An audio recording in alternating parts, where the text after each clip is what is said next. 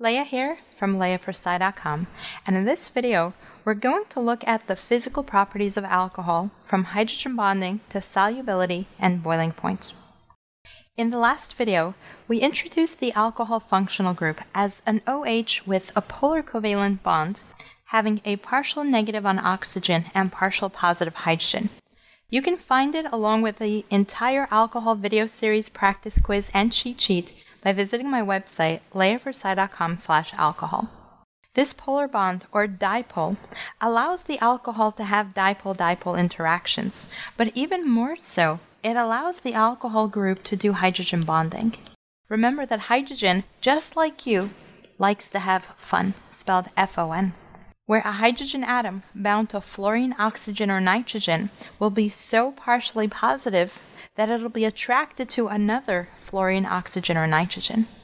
In case of the alcohol, we're just looking at the O in fun, but that oxygen is partially negative, hydrogen partially positive, and will be very strongly attracted to another alcohol molecule.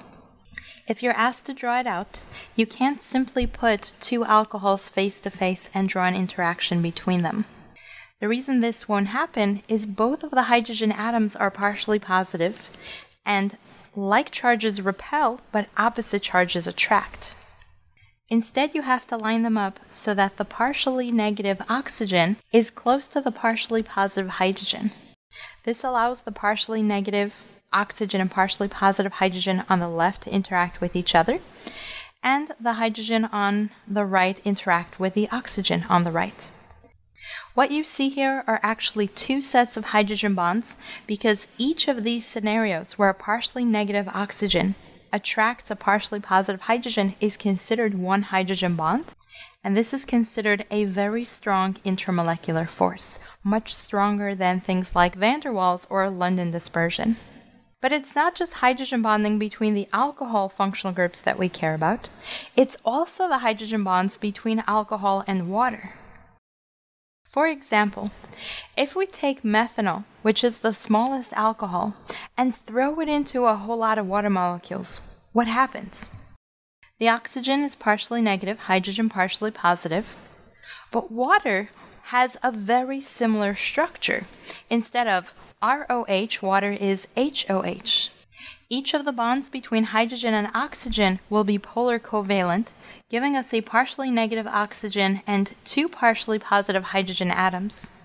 Water, like the alcohol, is capable of hydrogen bonding, but more exciting, it's capable of hydrogen bonding with alcohol in solution. We can show various water molecules lining up around the alcohol group so that the partially negative oxygen of alcohol always lines up with the partially positive hydrogen, and the partially positive hydrogen always lines up with a partially negative oxygen of water.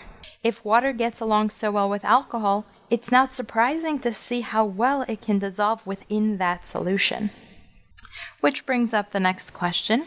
Are alcohol molecules soluble in water, and are they miscible in water? Soluble and miscible sound like the same thing, but they're really not. When we say something is soluble in water, we can say that it dissolves in water, and we're not referring to any specific amount, it's more of a generic term. When we say something is miscible, we're defining the parameters. We're saying that it will dissolve at any ratio. Say I want to create a solution with methanol and water. To say that methanol is miscible with water, that means it would dissolve if I have a 1:10 ratio, a 1:50 ratio, or even a 50:1 ratio. It means no matter how much of each I use, they're going to mix together to form a homogeneous solution. Why does this matter so much? We saw that methanol is very happy when dissolved with water, because methanol is a tiny molecule that has a methyl group and the OH. Because water gets along so well with alcohol, we can say that alcohol is hydrophilic. Hydro meaning water, and philic from phile meaning loving. This is the opposite of hydrophobic, which is water-fearing, as we'll see shortly. When we compare the size, the carbon portion of the molecule is very close in size to the OH portion of the molecule. Carbon has non-polar bonds. The electronegativity difference between carbon and hydrogen is so close that there is no polarity in that portion of the molecule. That means if water tries to surround this portion of the methanol, it doesn't get along, it doesn't know how to interact. I want you to imagine that you're hanging out with your friend and you really like your friend, but you really don't like your friend's significant other. So there's going to be some tension because you like your friend, but then there's that other person that you just can't get along with. Now, if that person doesn't bother you, if the carbon group is small, it doesn't really make a difference. But the bigger the carbon group, the more it starts to matter. If we look at something like ethanol, which is grain alcohol or drinking alcohol, it's still pretty small.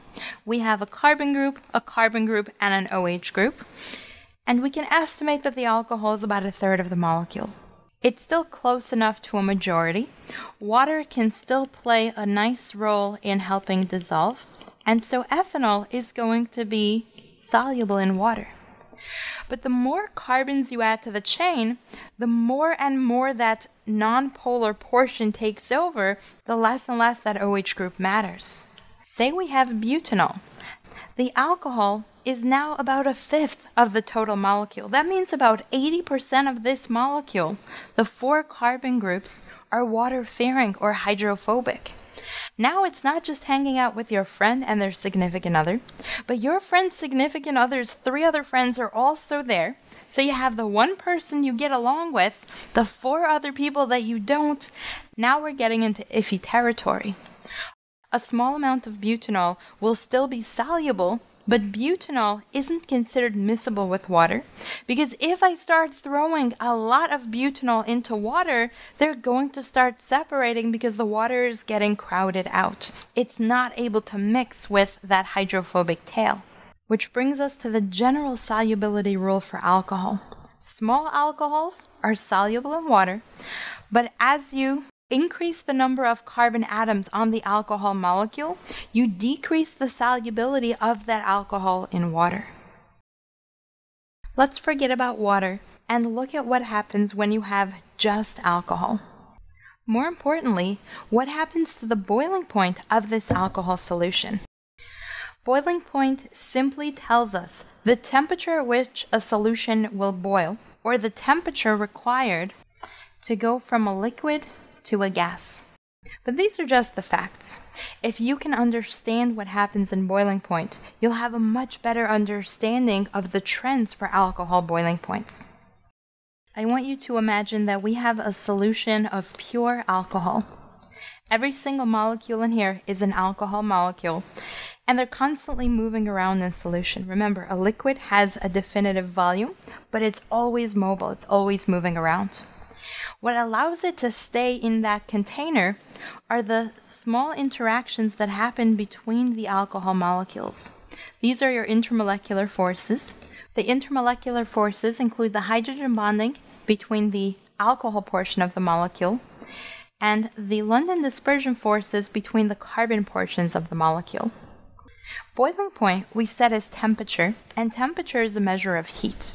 What we're really looking at is the energy required to overcome all of these intermolecular forces, to break the interactions between the molecules, so that if you have a molecule that is no longer holding on to the other liquid molecules, there's nothing to keep it in the container, nothing to keep it in solution, and so it floats away, having evaporated from the liquid to the gas phase. In other words, the boiling point is the amount of heat required, as measured by temperature, to overcome the intermolecular forces, which then allows the molecules to escape as a gas. Based on this new definition, what would you expect for an alcohol boiling point? Let's take a look at 2 isomers of C2H6O. We can draw it as the 2-carbon alcohol ethanol, or as dimethyl ether with a methyl group on either side of an oxygen atom. They have the same molecular formula, therefore the same molecular weight. But if you look at their boiling points, they're going to be extremely different. The boiling point of ethanol is about 78 degrees Celsius, But the boiling point of dimethyl ether is about -24 degrees Celsius. How can two molecules with the same structure have such a different boiling point? Well, ask yourself, why does this structure require so much more energy to separate the liquid molecules compared to this one? And the answer is the greater intermolecular forces, specifically the hydrogen bonding. Remember, alcohol can do hydrogen bonding, which is such a strong intermolecular force that it's going to require so much more energy to break apart. This is when we're looking at two same-size molecules. But unlike the trend with solubility, where increasing the size of the alcohol decreases solubility, it'll be the exact opposite with boiling point. Let's compare a few common alcohols. If I look at methanol, which has just one carbon, the boiling point is about 65 degrees Celsius. If I add just one carbon to give me ethanol, the boiling point goes up slightly till 78 degrees Celsius. If I add 2 more carbon atoms for butanol, the boiling point jumps up even more to about 118 degrees Celsius. And the question is why?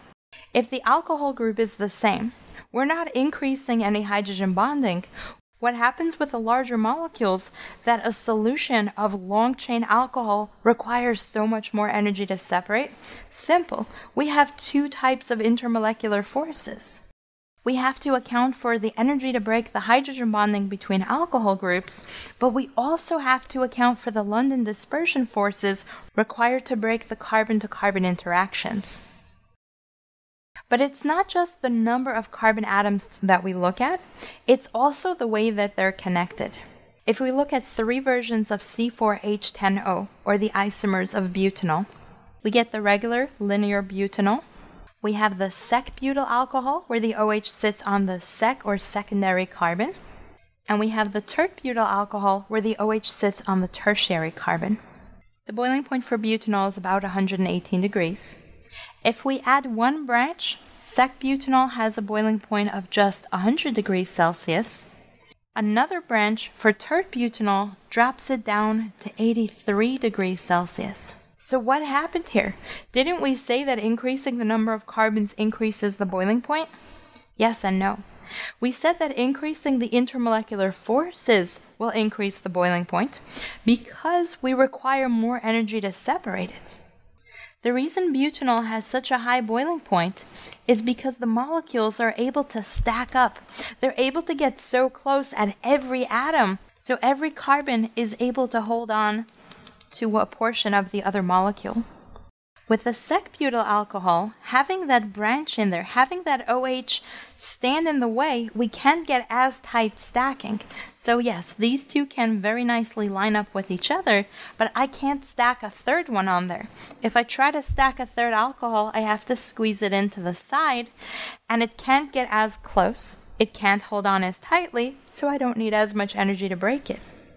The tert-butyl alcohol has so much more branching that even two molecules have a hard time getting close enough to each other, and the energy to break them apart is going to be so much less, which drops the boiling point down by almost 20 degrees from the sec-butyl alcohol.